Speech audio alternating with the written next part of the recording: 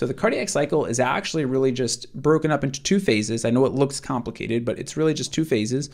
And each of those phases are kind of a mirror image of the other one. So they're not too complicated. There's only one exception, which is atrial systole, which is in diastole. But overall, these are pretty much the same thing. So let me just kind of show you. So initially, the only curve I want you to look at, just to start with, is going to be this blue curve here. So this blue curve is the only thing I want you to worry about right now.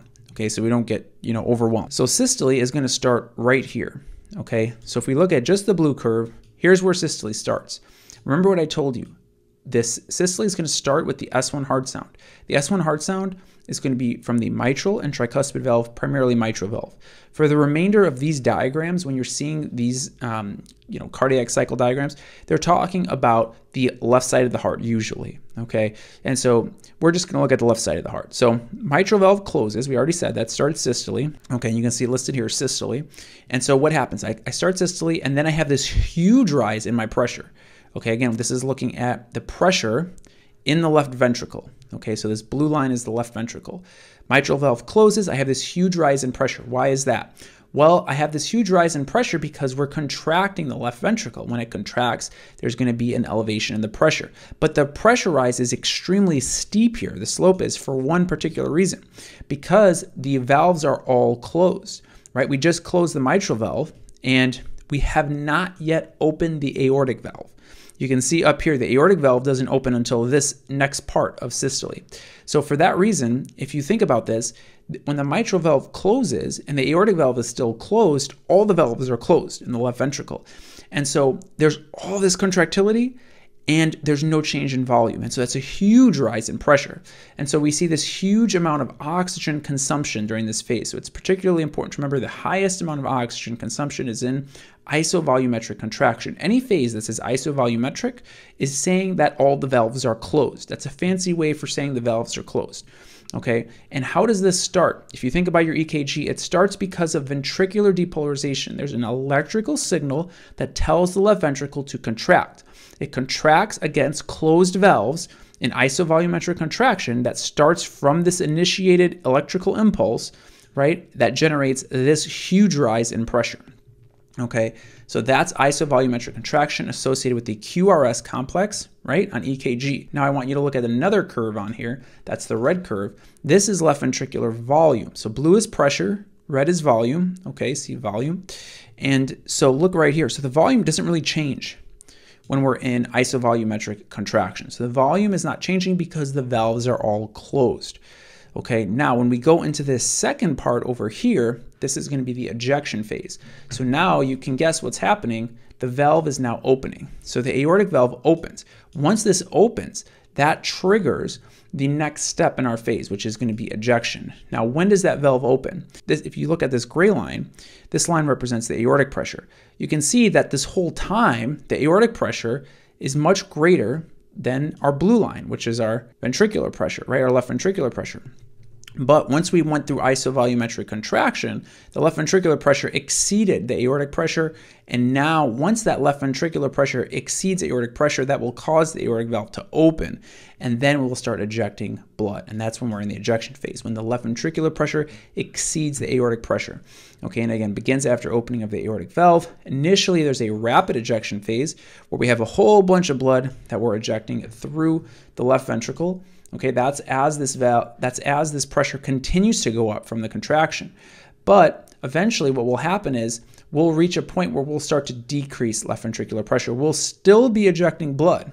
Okay, so you can see we're still ejecting blood as this pressure comes down. It's just that we've already reached our peak. So this side of the ejection is the rapid ejection phase.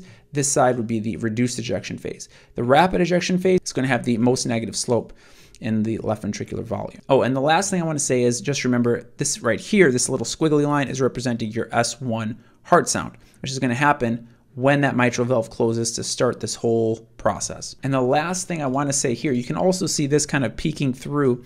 You also have your T wave.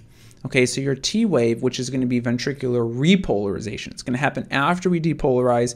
We're going to go through ventricular repolarization. That's going to usually happen, the most of the T wave is going to happen right before diastole. You'll get a little bit of this in diastole, but that's the general concept. Okay, so now when we go to diastole, like I said, it's the same thing. You have relaxation and filling, just like we had contraction and ejection. So the same concept applies. Once the left ventricular pressure gets lower than the aortic pressure, what's going to happen? The aortic valve closes. Now again, all my valves are closed. So now we're relaxing with all the valves closed. So what's going to happen to the left ventricular pressure? It's going to plummet because we're not contracting anymore and all the valves are closed. So my left ventricular pressure now is coming down, down, down, and eventually when it gets under the left atrial pressure, the mitral valve will open, okay? Because now the left atrial pressure is higher than the left ventricular pressure. So this phase, this isovolumetric relaxation, is really just the opposite of isovolumetric contraction. Again, on both sides, all the valves are closed. Now there's also this additional finding here, which is the Dicrotic Notch, which is this kind of notch here that you see in the aortic pressure, okay? And so that notch essentially represents this slight increase in pressure in early diastole that corresponds to closure of the aortic valve.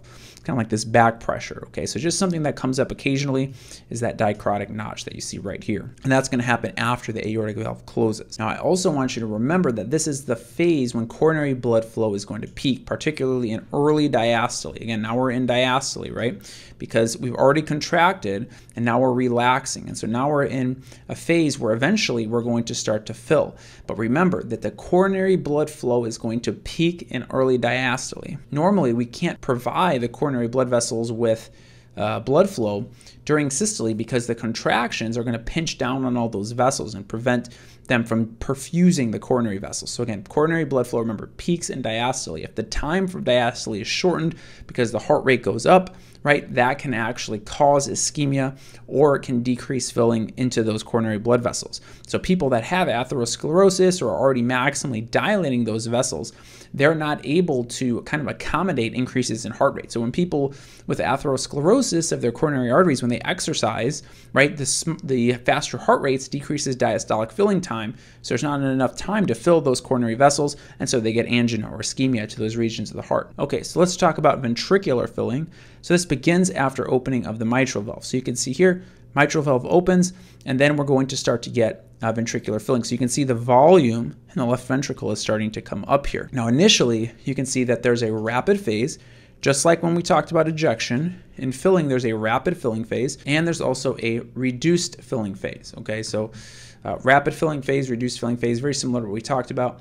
And then the S3 heart sound that we've already discussed, again, is going to happen in early diastole and early filling, right? When we get all of that blood kind of moving into the left ventricle right away, that's going to cause that S3 gallop that we spoke of earlier. So that would usually be somewhere in this kind of region over here as this ventricle starts to kind of completely fill and we get some tensing of the chordae tendineae. Finally, the last phase on here is going to be the atrial systole. So this is what I was saying. This is the only part that's not really symmetrical between systole and diastole, is this atrial systole phase. And so remember, this is at the very end of diastole. We're going to have, most of the filling has already occurred.